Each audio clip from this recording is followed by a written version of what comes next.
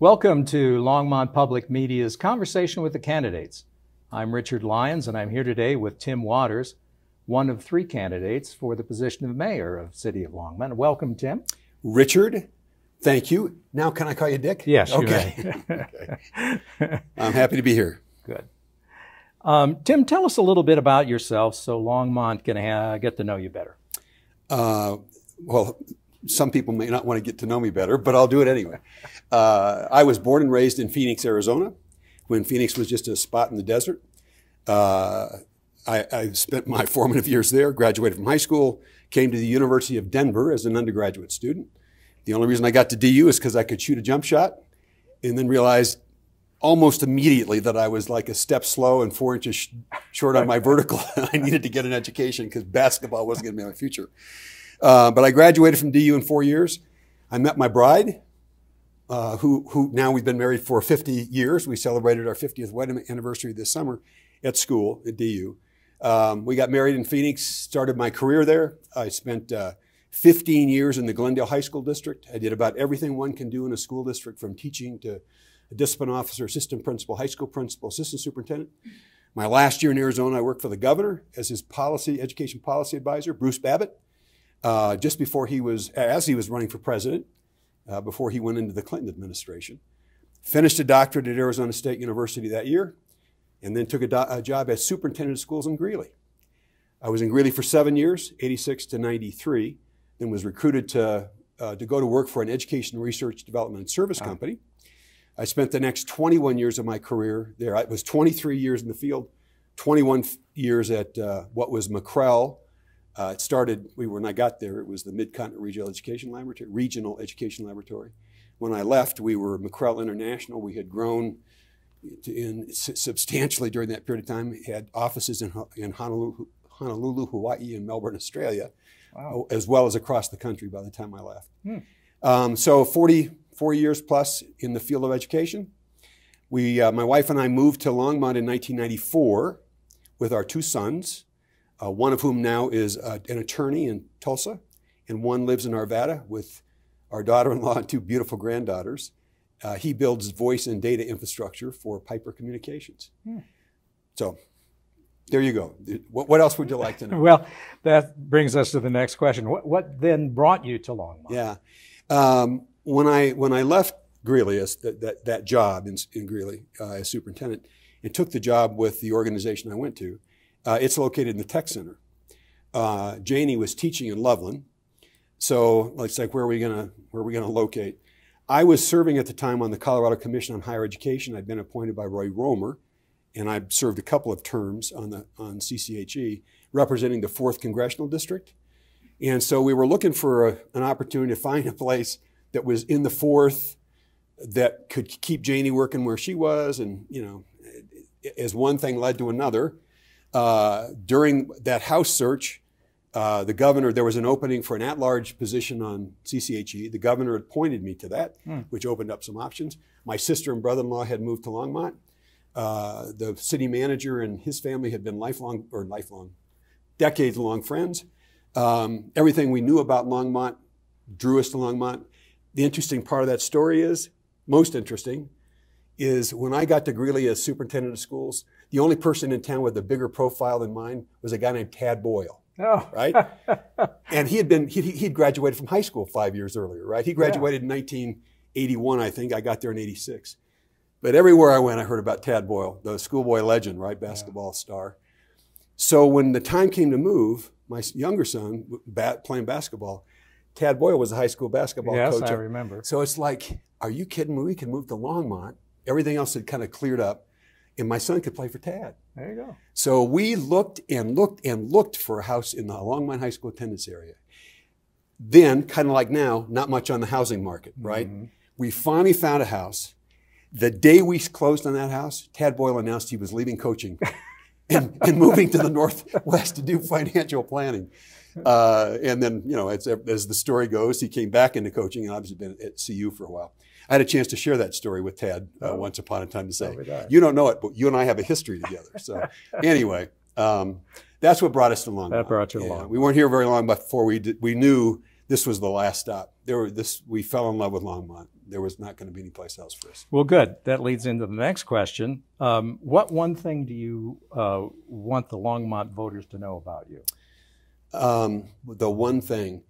Just one. Yeah, for me, my adult life has been dedicated really to service. I've been in service roles to those who I think who need the kind of things that I could bring. And that's been, I've never been good at retirement. I mean, I've continued to do this in retirement. And I guess that's it. What motivates me more than anything in life is to feel like somehow I'm out there making a difference. Oh, that's great. So what do you especially like and don't like about Longmont?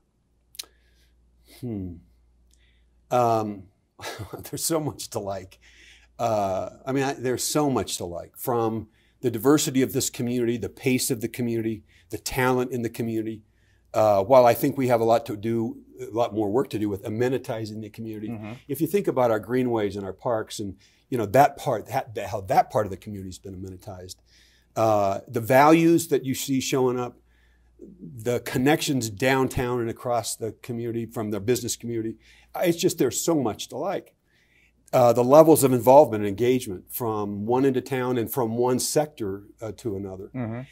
If there was anything right now, given what I've done as a member of city council and some of the issues we deal with, if there was the one thing that concerns me maybe more than any is the number, and what I'm about to say, I know there are going to be some people who will react to this as a shaming or as a pejorative kind of statement. It's just what happens is there are too many times in my mind right now when the whole idea of not in my backyard shows up on issues that are really important to the future of the community, housing in particular.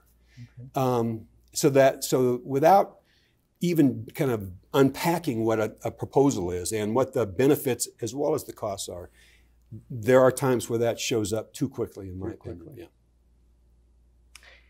So let's give you a hypothetical. You've been on city council now as a member from Ward 1. If the city received $1 million grant to use in any way, shape, or form that the council determined, what would you do with it and why? Honestly, it's easy for me. Right now, I'm deeply involved as a council member in one of the goals we set as a council to do more and better for our youngest residents.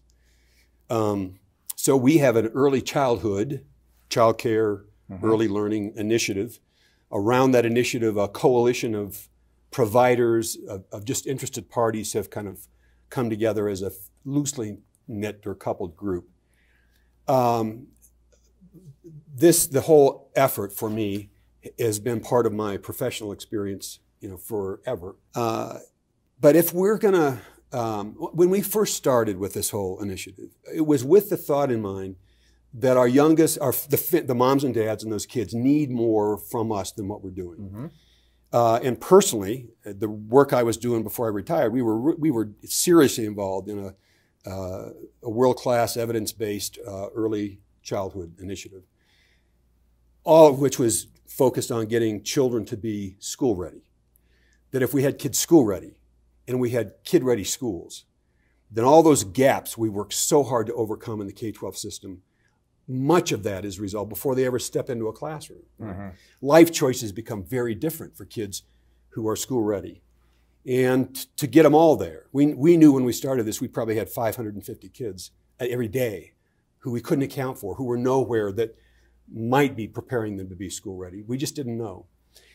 But we have made progress on this initiative as a community, as a city, not just as a council initiative, but it's really aligned with the council initiative.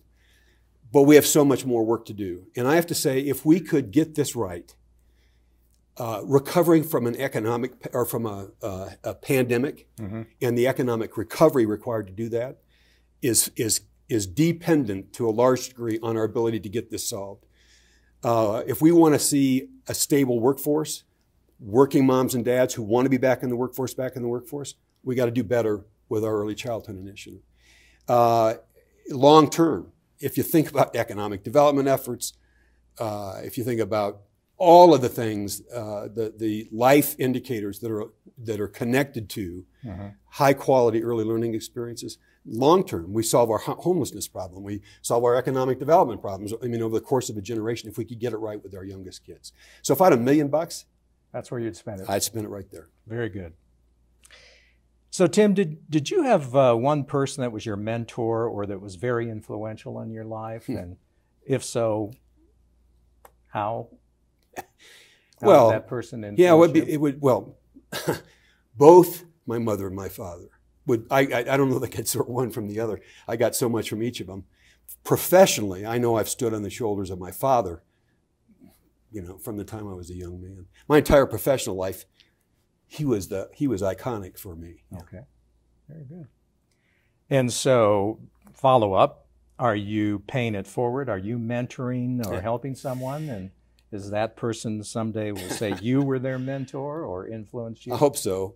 Here, you know, people can believe this or not. I mean, we're here. It's you and I having this conversation. Somebody's going to watch and go, "He's so full of it." But I've had the good fortune of leading organizations. Much of my professional life, even when I was a high school principal, you're kind of running your show there. You know, you report to a superintendent, all that kind of stuff. But as a superintendent and then as a CEO, I've had a chance to bring people together as a leader of organizations that focused on developing leaders. That was part of our mission. And I don't know how many times I've had conversations with folks about, here's the way it works. I stand on the shoulders of giants, not much just my dad. There's I could go down a list. Part of my job, to be the shoulders upon which the next generation can stand. And your jobs, right, as a team, are to do the same. That's what we do. It's one generation preparing the next to ascend. And then what we bring together across generations adds value, right, across time and space in ways that only happens when you approach it that way. Absolutely. So, Tim, Colorado and Longmont have lots of recreational opportunities. Which do you enjoy, and how do you spend your leisure time? Well, some people might say he fancies himself a golf professional with a negative cash flow, right? So I love to play golf, but Janie and I walk and we bike. We used to ski until I had 3 knee replacements, and I wore one of them out too quickly on the ski slopes. So I can't run anymore. But we enjoy walking, and I love being on the golf course, and we love being on our bicycles. So good. And if there's ever a place to live and enjoy bike paths, it's in Longmont, Colorado. That's true. So it looks like Longmont, from the latest maps of the congressional redistricting, is going to be switched from the 4th congressional district to the 2nd congressional district. What impact, if any, do you think that will have on the city of Longmont? Well, as I understand what I think to be the demographics that have changed in Longmont over time, and as I understand how we ended up in the 4th congressional district 10 years ago, so this is, I've received this secondhand, but from 10 years ago, Longmont the demographics were more conservative, more Republican-like 10 years ago. And it's my understanding that in the redistricting then, there was a deal that was made among those who were making decisions about redistricting to put Longmont in the 4th, which was more reflective of the politics of the 4th, to keep Fort Collins and Larimer County in the 2nd. So now you have a safe 2nd and a safe 4th. Over the 10-year period of time, the demographics have changed here, and the politics have changed here. So it's far less red, or far less like the rest of the 4th, and way more like the rest of the 2nd. So I think in terms of Longmonters, at least those Longmonters who would like to be represented by Joe Neguse, or assuming Joe continues, or somebody like Joe, it would be a pretty good match with a majority of Longmonters. And it probably, for whoever represents the 4th, today a Ken Buck, would be just as happy to see Longmont leave the 4th and back to the 2nd. Right. But I do think for Longmonters, there's a greater affiliation with the current demographics and the politics of the 2nd and who represents the 2nd in Congress. Okay. So, Tim, how do you learn and stay informed about local, state, and national issues?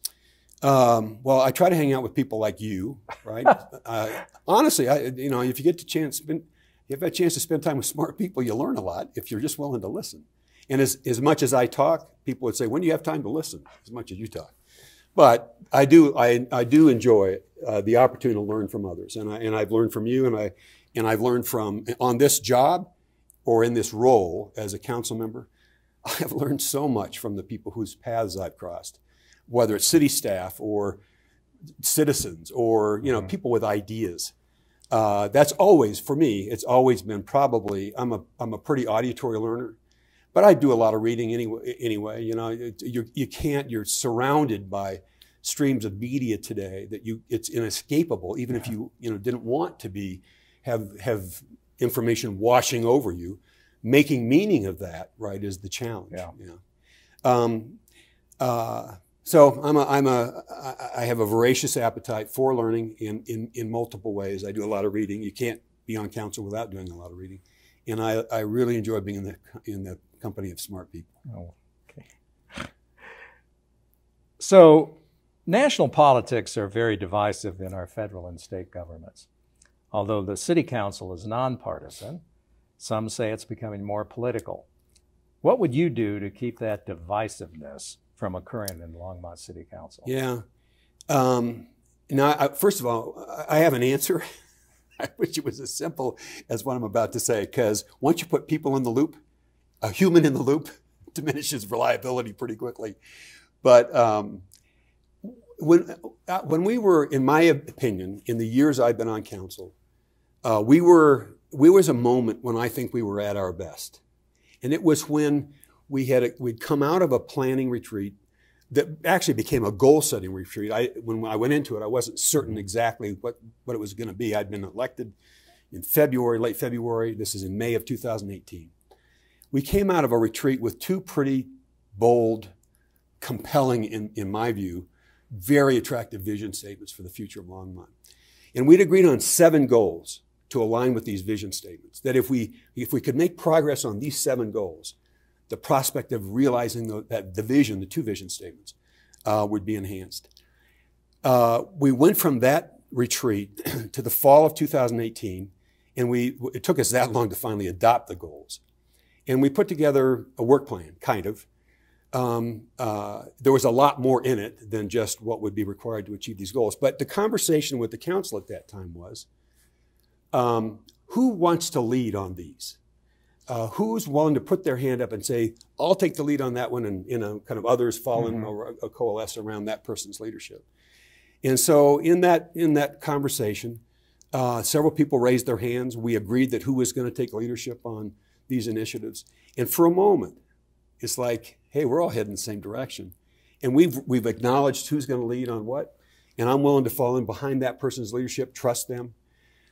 And then what happens over time, and unfortunately, that wasn't enough time, I wish it had lasted longer, that when policy differences emerge, in whether it's around those goals or something else, what happens, it happened to us, I think it happens to other groups of elected officials, a difference on policy turns into a personal issue. There's personal animus or resentment that you don't agree with me on this policy, or you didn't listen enough to me on this policy, or you don't understand the implications of this policy. Therefore, there's some personal issue that emerges. And for me, that should be unworthy of us as elected officials. I spent my professional life kind of the nexus of leadership, research, and policy, and we kept encouraging policymakers to transcend that stuff, to look at the evidence, to connect it with your aspirations.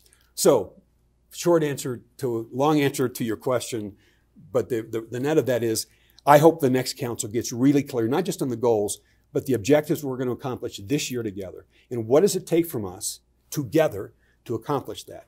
So when an idea comes along that might be a great idea, but that doesn't advance us towards an objective, we have a chance to have a different conversation. Like, to what degree is this aligned or not? Are we going to take something off the table, or are we going to somehow add this because it adds value to what we said we want to get accomplished together? But we've kind of lost sight of what the objectives were that we need to accomplish. And that, I think, is the basis for getting divided too many times and in too many ways. Okay, very good. So how do you plan on involving residents in the decision-making or getting them more involved in the decision-making in the city?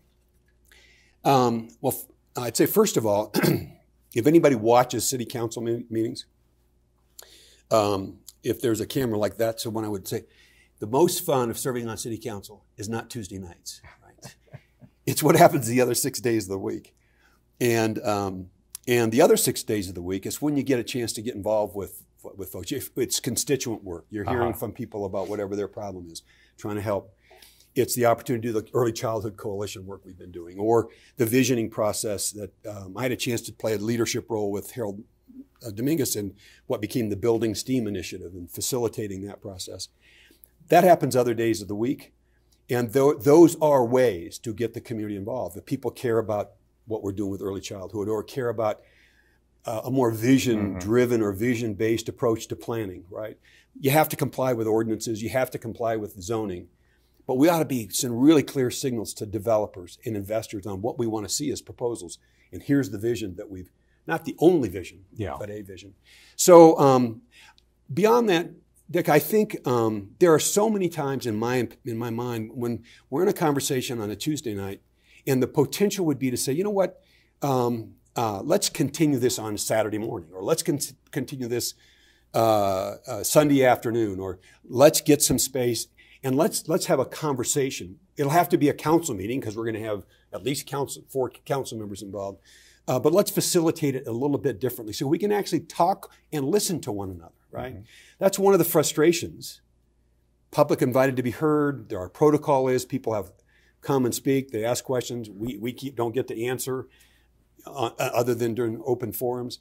And it just it becomes a really awkward, odd, kind of stilted setting.